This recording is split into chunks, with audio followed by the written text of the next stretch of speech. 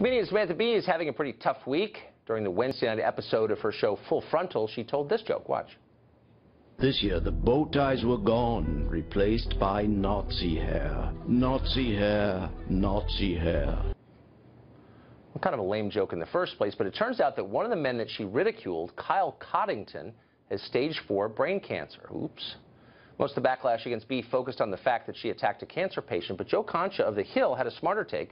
Regardless of the man's medical status, he asked, why was it okay to call him a Nazi in the first place when he couldn't defend himself? Joe Concha joins us now.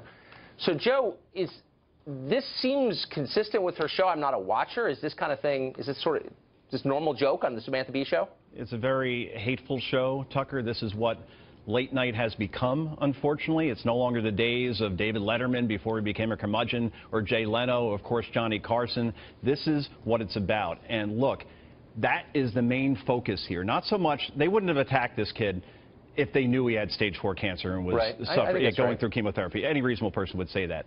But when you, on national television, show a 20-year-old college student and you call him a Nazi, in the context of his hair, in the conference that he is attending, here are the consequences that could happen.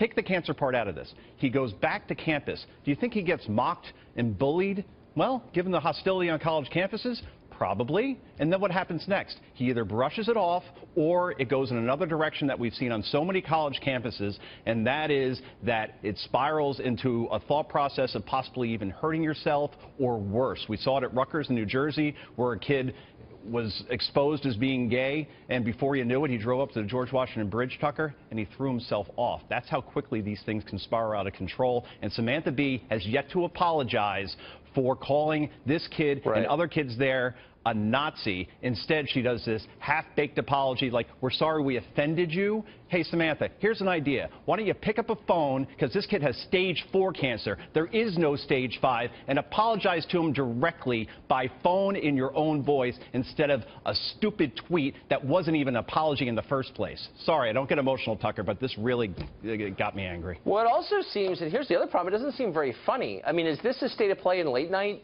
kind of political lectures rather than jokes? Oh, well, I don't know if you caught Stephen Colbert on election night. He does a special on Showtime, and it's supposed to be a celebration of Hillary Clinton's victory. And he doesn't even have any jokes planned if Hillary actually lost. And he doesn't know what to do when it's clear that Trump is going to win. So he has somebody on his panel, and her name is Jana Friedman. She's an alleged comedian. And he says, so how you feeling right now? And let me give you the quote, because this is what comedy is in 2017. She says, I feel as if I'm about to give birth to a baby that's already dead. Ugh. Stephen Colbert is a devout Catholic. We hear it all the time. Instead of him saying, you know what, I get that we're in a politically incorrect world. I get that even if you're pro-choice, you probably find that offensive. He doesn't say anything. Instead, he makes a joke. He says, hey, that's the kind of panel discussion you have on Showtime these days. So that's where we are in 2017, Tucker, where we call strangers Nazis without them defending themselves or having the ability to defend themselves. And if a president or a candidate wins the presidency, then we're comparing it to stillborn births. So here's something I did find kind of funny. None of that's funny, as far as I'm... This is funny. So I read the other day where Samantha Bee was going after somebody for not being diverse enough. Someone is racist and hasn't reached the elevated moral status of Samantha Bee. Yeah. Everyone's not hiring enough women of color, I think, was her accusation. Here's a picture of... I think I took this from your column. Here's Samantha Bee and her writers at one of the endless award ceremonies. Those are her writers. Doesn't seem like a very diverse group to me. Yeah.